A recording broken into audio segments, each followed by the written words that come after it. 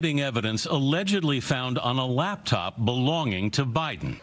Some sort of Russian disinformation campaign effort. One eternity later. Biden emails finally authenticated according to the New York Times.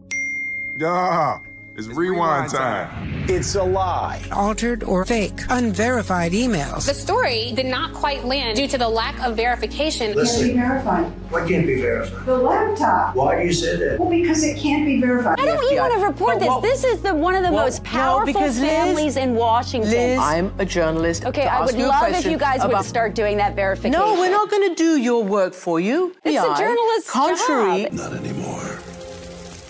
For all we know, these emails are made up. Not really stories, just pure distractions. No serious journalist should fall for it. It's a journalist's job to find out if this is verified. The bottom line is we cannot confirm the story. Experts say the emails cannot be authenticated. The mainstream media is not reporting on this story because we can't authenticate this material.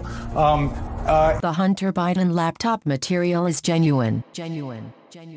This is a classic example of the right-wing media machine. It just lacks credibility. The fact that it appeared in the New York Post, the only place low enough to put this orphan bastard story in print. Obvious disinformation. It is so obviously a Russian operation. So obviously disinformation. So obviously a Russian plot. Tell me why it's so obviously a Russian plot to you. This is just classic textbook Soviet-Russian tradecraft at work. Right, exactly. And this is classic, very classic Russian disinformation tactic. Your classic disinformation campaign. We shouldn't look at it as anything other than a Russian disinformation operation. Known Kremlin disinformation. Russians would be my #1 guess. Obviously, Russia. Russian disinformation operation. Russian disinformation. Pushing Russian disinformation. It does bear the hallmarks of Russian disinformation. Stop being an unwitting idiot. Hunter Biden's laptop looks like it's tied to Vladimir Putin in Moscow. Is that laptop yours? I don't know. I truly... You don't know? The serious answer is that I truly do not know the answer to that. Did you leave a laptop with a repairman in Wilmington? Not that you remember? No. I truly don't know. Are you missing a laptop?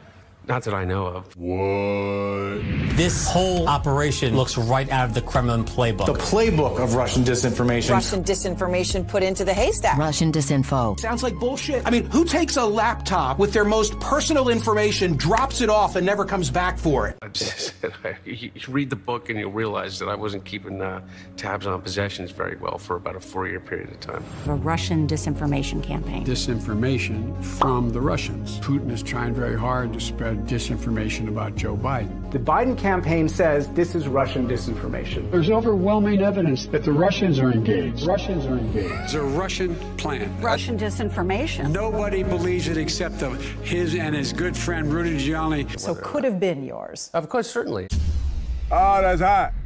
That's hot. History will expose you all as fools and useful idiots for the Russians. The idiocy, the sheer idiocy.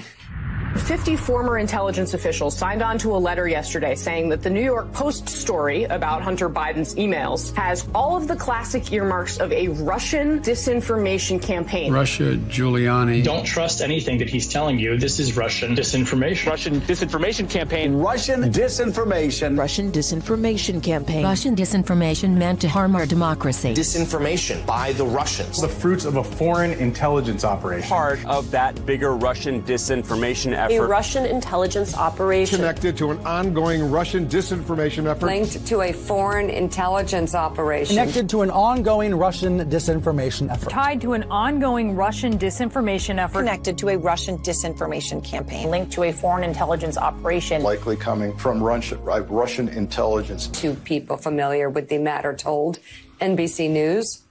We now know that Russian disinformation or foreign disinformation or even campaign disinformation period is as dangerous to our democracy as anything exposed in these emails.